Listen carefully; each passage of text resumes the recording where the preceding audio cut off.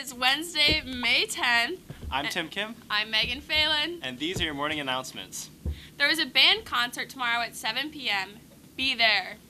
The end of the year Partners Club party will be on May 18th from 2:30 to 3 in the cafeteria. There will be snacks and drinks, and this will be a dance party to say goodbye to our friends who will be moving or graduating, so please come out and party. Prom is Saturday, May 20th from 8 to 11:30 at Paul Brown Stadium, East Club Lounge, and after prom is Sunday, May 21st from 12:30 to 3 a.m. at Scene 75 in Milford. Wow, that's a whole day after prom. Anyway, tickets for both prom and after prom are now on sale through Friday, May 12th. Prom tickets are $40 each, and ticket prices will increase to $45 tomorrow and Friday. After prom tickets are $25 each. Seniors, don't forget to make your prom court nominations by the end of today. Prom court will be announced on Thursday. Okay. Zach. Applications for the spring AAA driver education class are now available in the rack outside the main office and on the Blackboard login page. Classes will begin on June 6th from 8:30 a.m. to 12:45 p.m. in room 125. Athletics! Senior night Friday, May 12th, Boys Lax versus Anderson. Ceremony directly following JV game. Game time 7:30.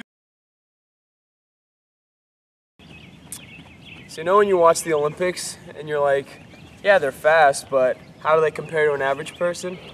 Yeah, that's what we're doing today. Not excited for it. So Zion, when did you first realize that track was your true calling? I'm going to say sophomore year, kind of at the end. Well, actually, not at the end.